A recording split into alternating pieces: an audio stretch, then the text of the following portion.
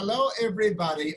Welcome to Disabilities Redefined, and I am sitting in one of my favorite places in front of a computer with Zoom on, in front of very creative, very successful, articulate, and beautiful people. Erin Noon-Kay, how are you? So good to see you again, sweetie. I'm good, Dr. T. Thanks for having me back. Oh my God, yes. This is your is it third or fourth? Third time? Third, and always welcome, always welcome. Yes, and you've done some exciting things since we last spoke. So we're going to talk about, that's the purpose of this show right now. Andy Arias, how are you, buddy? What's going on over there? How are you? Thank you for enjoying my chaos as well. I'm doing well. Moved back to LA, so I'm, trying to get out organized, but I'm so happy to be here. All right, kids, let's just jump right in. You two have a very, very special project going on right now. The Unicorn Closet, which was part of the Easterseals Disability Film Challenge. And congratulations, first and foremost. thank you. Okay, now, Erin, I want to start with you. How did you create this union, or how did the union form?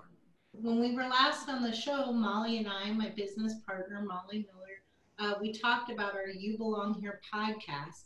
And so we do our podcast, we do lots of different media projects, and we had actually done a podcast with Andy Arias this past June for Pride Month. And so that's how we connected. So the Unicorn Closet is really about amplifying the voices of the LGBTQ disability community, but also subsetting it a little bit further and going into the lives of Latino, African American, and other marginalized communities that you don't see in LGBTQ media or in disability media that much.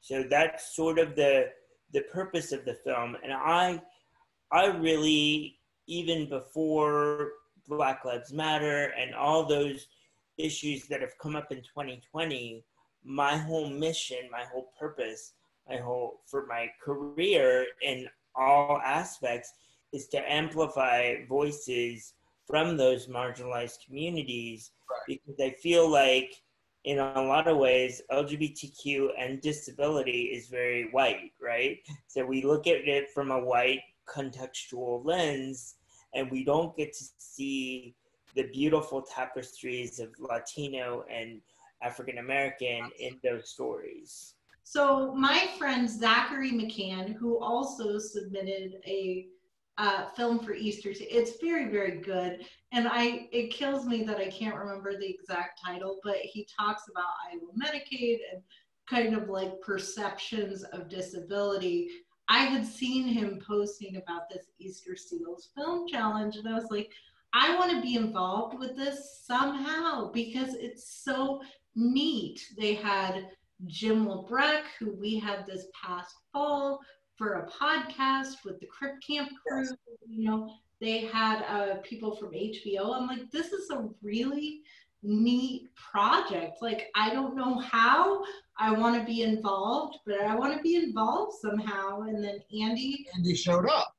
Yeah, he put out a post that have some help with editing and production on the production side, and I have a little bit of experience with that, but I want to learn more because there were some phenomenal films. We were competing with 87 other films across the world, and just to hear so many impactful stories, and and the majority of these people. So part of the film challenge is you at least need to have actors with disabilities, or you need to have an editor behind the camera with the disability, which our team had both, all the things, because all of our people had disabilities. And then behind the camera, I also have a disability. So beyond just doing it, you guys did an amazing job.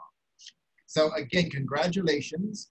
And it is in one of the most prestigious film festivals in the world. So again, congratulations. It got there. So you did it. You really did do it. Final question, Andy. What do you mean when you say my extra life? So people always love to use the word live life to the fullest, right? And I really believe extra life to me means being able to roll into a room and be exactly who you are in every aspect, Latino, disabled, LGBTQ, and I validate myself every day. I have to, and we all do as people with disabilities, we self-validate and we rule in that way.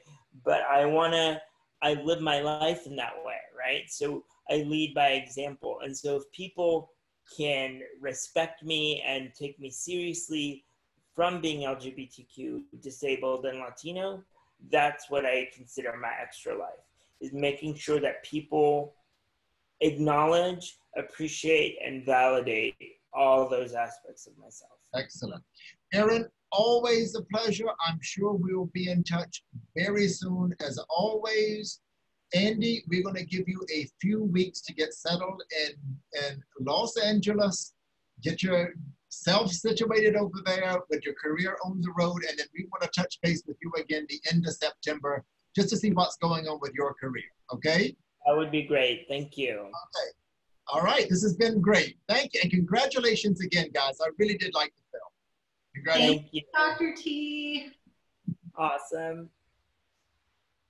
Hey.